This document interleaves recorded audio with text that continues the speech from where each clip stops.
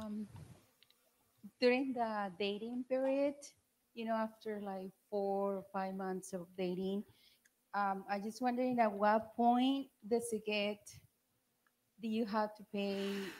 Did the woman have to pay when they go out? The guy is asking that there should be half and half at that point At what point? when you already been dating for 4 or 5 months.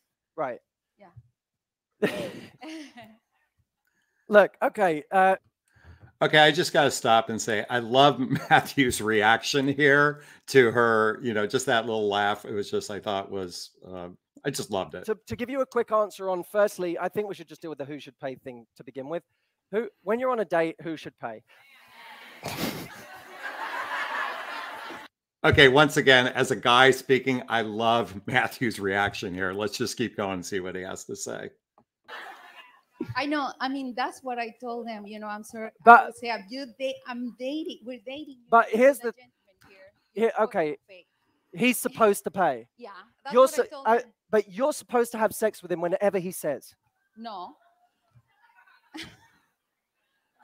Whenever Walt Where does this double standard come from?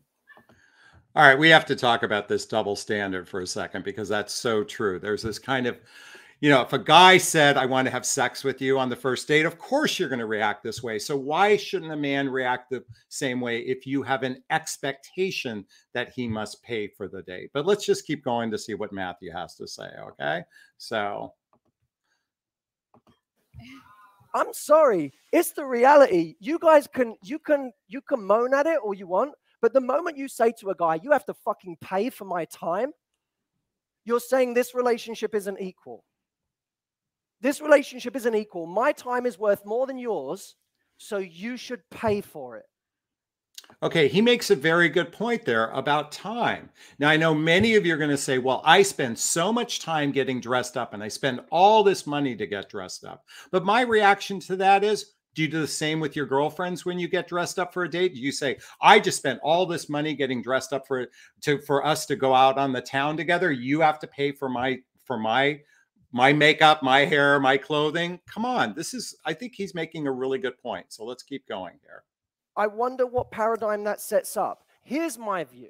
If you go on a date with a guy and you don't offer to pay your share, you weren't taught right.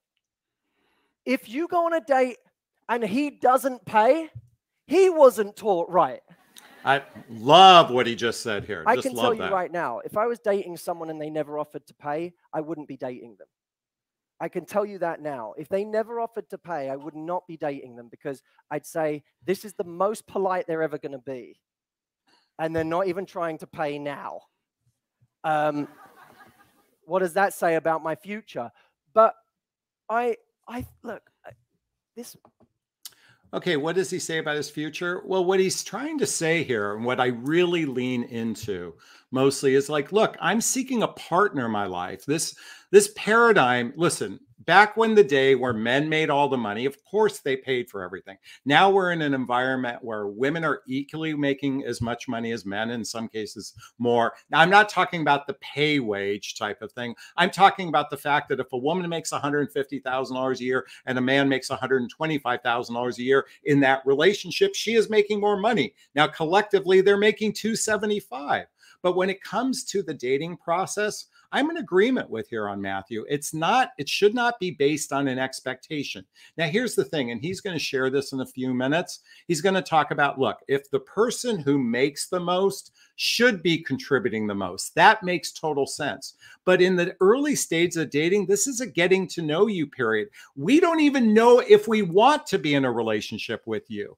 Maybe think about that. The early stage of dating, we don't know if we want to be in a relationship with you. So why should it be on the man to have to pay for the privilege of getting to know you? I just want to lean into that for a second, but let's hear what Matthew has to say. Let me come at this from a different angle. I will always treat my partner how I would treat my best friend. And I wouldn't apply a different standard to my partner than my best friend. I wouldn't say to my best friend, let's always go out to dinner and you always pay. I'd say, let's be teammates here in whatever way we can. And maybe, by the way, proportionately, what you can do is less than what he can do. Exactly what I That's a said. different thing. If he says to you, I want to go stay at the top hotel in Big Sur this weekend, and it's $1,500 a night, and you say, I don't have the money. It's his job to say, it doesn't matter. I didn't do it so you could pay. I did it because I want to go and I want to take you. Great. That's what that is, right? Or if you both agree to go on holiday and you have a fifth of his earning potential, you say, I want to Exactly what I was contribute to a talking fifth of about. this holiday. Exactly what I It's was overly talking about. simplistic, but you get what I'm saying, right? I will contribute on the level I can contribute. Let me tell you what means something to a guy. This is important. Trying. Yes. That means something to a guy. When he feels that you're not even trying to contribute, that's when he feels used. Because any guy who's really confident and self-respecting, if the woman never is even trying to contribute, he feels like he's being taken advantage of. Okay, I'm going to jump in here now because I'm going to share a story I've shared with you many a time, and I want to lean into this for a second. I tell you the story about one of the first dates I ever had with a woman where we went to a dive bar and I paid for the first round of drinks. And it was time for the second round of drinks. And when I was about ready to pay, she pulls out her credit card and hands it to the bartender. And I looked at her and I said, no, I've got it. And she looked at me and says, I've got it. And I looked at her and I say, I've got it. And she looked at me, said, I've got it. And we got in a little pissing match. Now, I know all you feminine energy coaches are going to say, she was in her masculine energy trying to control. What happened next blew me away. And this is what piggybacks on Matthew's story, is this.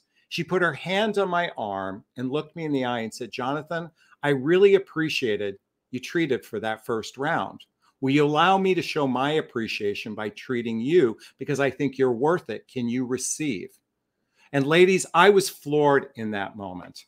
And in that moment, I also got triggered. I triggered in the sense of, you know what, this person could be a partner in my life. This is a person that actually is caring about me, but more importantly, she cares about the we in the relationship. And I shared this in a group of 15,000 men in a Facebook group I was in, and over 1,000 men responded to this story that I shared. Do you know what the men said?